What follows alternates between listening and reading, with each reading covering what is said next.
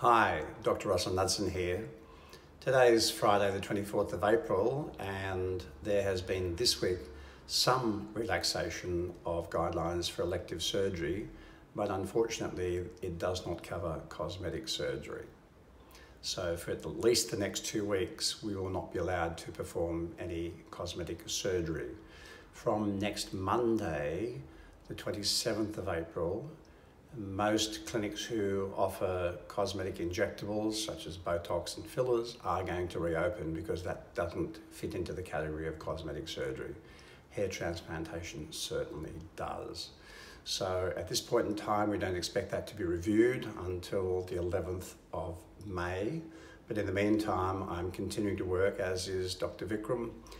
We're doing mostly telehealth, and we expect that to continue for a long time in the future, where we'll be doing a lot of our consultations by telehealth. So please be very happy to ring and make appointments to see us via Skype or FaceTime or WhatsApp or Zoom or just telephone, and we're happy to look after you. Thanks.